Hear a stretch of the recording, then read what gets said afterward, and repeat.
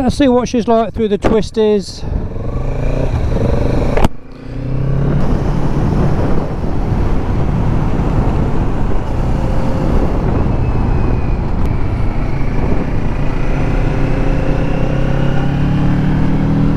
Yeah, perfectly poised, but nice and balanced.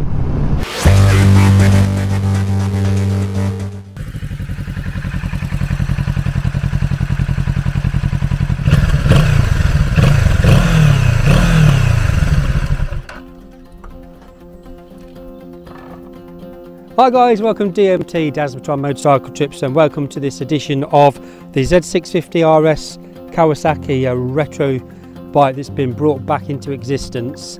This is the 2022 model, which my good friend has lent me to do a bit of a test ride in it for a couple of days, and the heavens have opened. It was supposed to be cloudy, but it's a beautiful sunny day. How's that for a change? But what I would say is, if you're looking for a retro middleweight, competitively priced motorbike with some beautiful styling, such as this emerald green edition, they look no further than this bike, the Kawasaki Z650 RS. So what I'm going to do is I'm going to get into some of the stats of the bike, tell you some of the dimensions of the bike, then we'll take it for a bit of a spin today. Yeah, so we'll see what the bike's all about. So the original Kwak Z650 was known in North America as the KZ650. It was produced between 1976 and 1983. It was designed as a middleweight version of its bigger sibling, the Z900.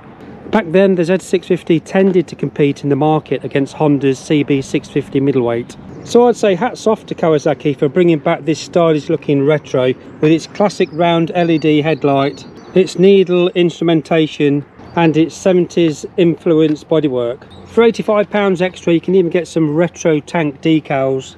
So the colours for the 2022 model come in a candy emerald at a cost of £8,099. Also comes in a metallic moondust grey and ebony at £8,099, or metallic spark black in £7,949. New for 2024 is a candy medium red starting from £7,839, and the 2024 model also has added riding mode which maximises forward acceleration. Right, let's see what the acceleration's like.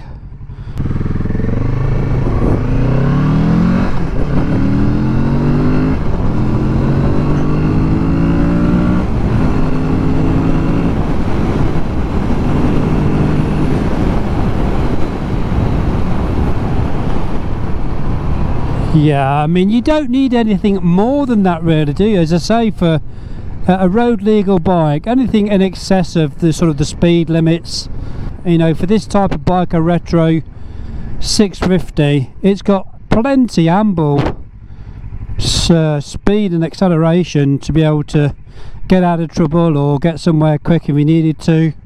It's a lot of fun, definitely. Now what I would say is this bike's not got loads of power, but it's got more than enough power just to match road legal riding performance. It's got a liquid cooled 4-stroke parallel twin packing in 68 PS at 8,000 revs per minute and a maximum torque of 64 Newton meters at 6,700 revs per minute. The engine design can be tracked back to its roots of the 2005 ER6, which had a wide band of power and a responsive throttle right up to and over a ton. So the bike has 6-speed and is chain driven. That manageable weight I mentioned comes in at 187 kilograms or 412 pounds. A 13.5 kilogram lightweight trellis frame with a 41mm telescopic fork at the front and a horizontal back link with preload adjustment at the rear. Front wheel travel, we have 125mm and 130mm at the rear. Right, let's have a look at these nipping brakes, see what they're like.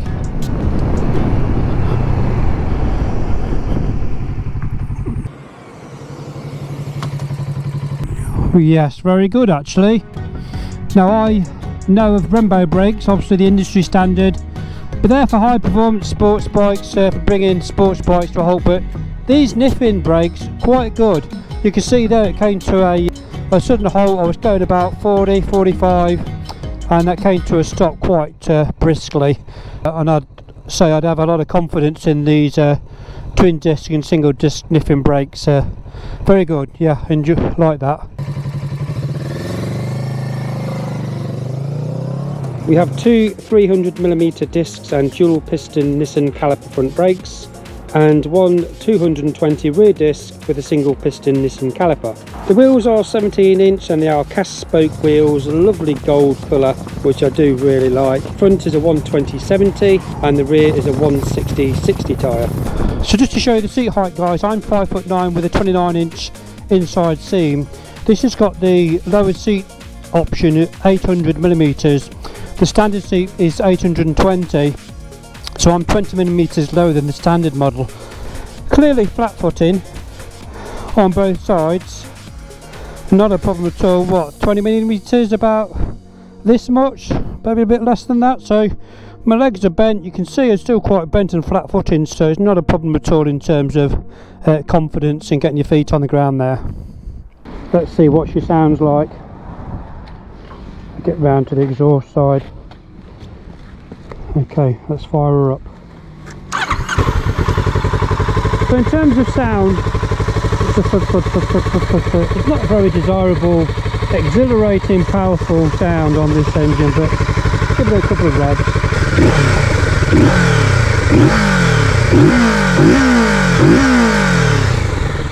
Through the gear changes and when you're going through the high revs, it just sounds a bit more throaty when you're sort of giving it some beans down the road.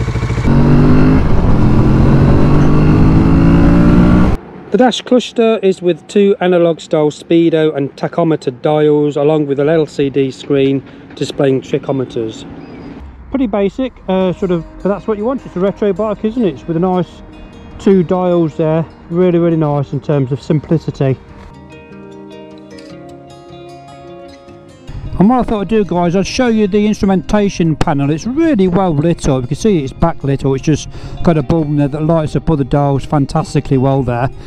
So I thought I'd just take it for a little spin in the evening just to show you how good the lightage is. Now, I can't see the moon. I don't know how the GoPro works in the evening, but I think I'll put the settings on to try and show you the lightage. So I've got no street lighting now, so I'm going to put the high beam on.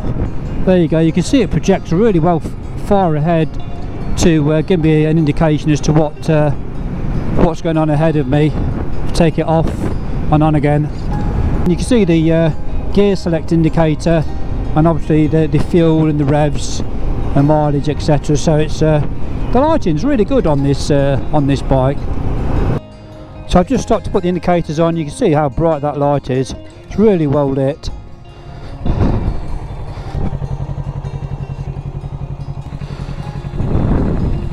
These are called the Mickey Mouse mirrors for obvious reasons, and they are quite rigid and clear, no vibration at all, and you can see behind you perfectly. Now, as regards to fuel, Kawasaki state the 12-litre tank uses 4.3 litres per 100 kilometres, so that's 65 miles per gallon. Now, I checked on mcn.com, they stated this fuel figure was gained from the 35 kilowatt restricted version. On Fuely.com, which is a website that I use to track fuel consumption data, two owners of this bike provided 6,000 miles of real-world fuel economy data, which after 6,462 miles tracked, they did 61 fuel ups, and it averaged out as 62 miles per gallon, or 4.56 US litres per 100 kilometres. Now, I'd suspect from those figures on Fuely.com, which are similar to those stated by Motorcycle News, those two motorcycle owners could also have been riding the 35 kilowatt restricted version. The full powered Z650 therefore may be in the region of 55 miles per gallon, which is still a good fuel consumption. The 2022 bike does come with standard ABS for safer braking, but no other rider assist. It does have an assist and slipper clutch, providing a lighter clutch pull, and I would say that clutch is a really light engaging clutch, hardly any resistance there at all. There's also dual throttle valves for increased power. Now, my buddy has added some of the following extras to this Z650 RS. So the tank emblems, as I've already mentioned. He's also added the chrome rear grab bar. Now, he says he doesn't really take a pillion on it, but it's really useful for manoeuvring the bike around the garage, and just from A to B when you're getting off the bike and having to push it around. He's also added the radiator grille. and that low seat option which I've mentioned. So with any bike, I always like to sort of do some manoeuvrability at short distance, just to see how nimble or manageable the bike is at sort of slow speed. It's really very manoeuvrable at slow speeds. I'm not even having to turn the throttle or slip the clutch now.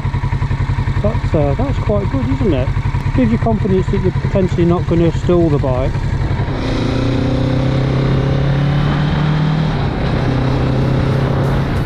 Nice little bend here.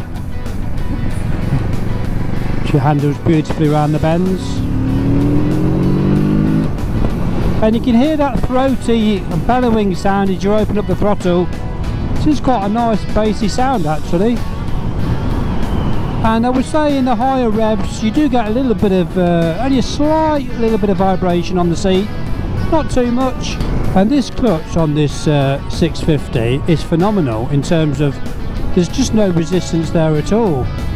It's just almost like just going like that with your fingers. There's no resistance in it at all. All the switch gear is pretty straightforward. It's quite basic and simple and easily accessible. Your low and high beam indicator switch here. Your horn sounds like a scooter horn, doesn't it, like most bikes? My pet hate with most horns on motorbikes.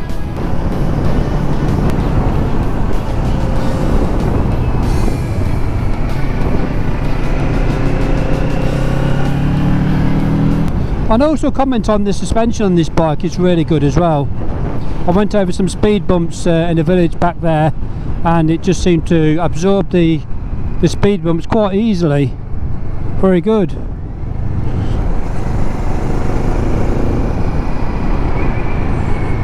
Getting around these bends quite easily. Very nice. As I slip nicely through those bends there, ironically this road leads to a racetrack called Mallory Circuit. In fact, let's have a little ride up, see what's happening at Mallory. It's the main entrance to Mallory. Team Lotus, Formula 1. And there's the Ferrari Prancing Horse. Ooh, look at that, Suzuki GSXR 600. It's not raining, what's going on? Very nice. We're just having a little swap. How are you? It's really loud, this. I was waiting for you to start it, see what the pipes sound like. Yeah. So, oh, I'll have a nice time anyway.